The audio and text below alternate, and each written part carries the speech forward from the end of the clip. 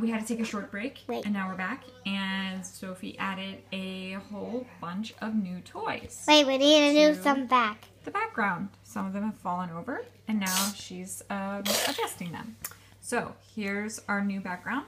So let's get back to... It fell down! Okay, something else fell down. I don't know that girl's name. I don't know any of these people's name from Suicide Squad. Popcorn. Okay. So, we're going to get back to the bracelet video, because that's what this is originally supposed to be about. And I'm going to talk dolls for a little bit. Okay, very well. She's sewing.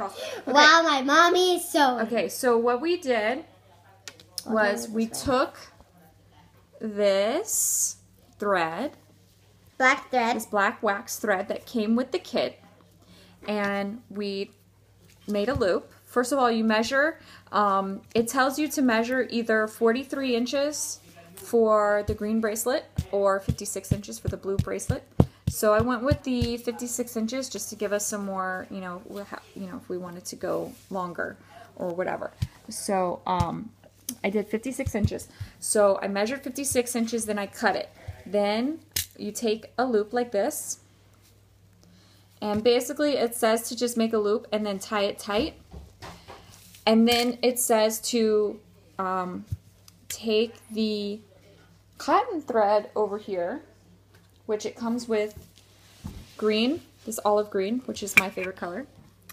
And it also comes with this olive drab green. Yeah, olive drab green, exactly. It comes with this sort of teal blue, which is nice, pretty color. It wasn't recording.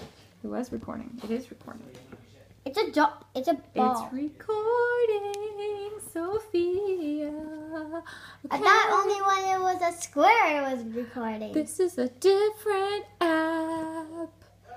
Okay, so we decided to start with this color. So it says to, bless you. Bless you. Ah! Okay, pause. We'll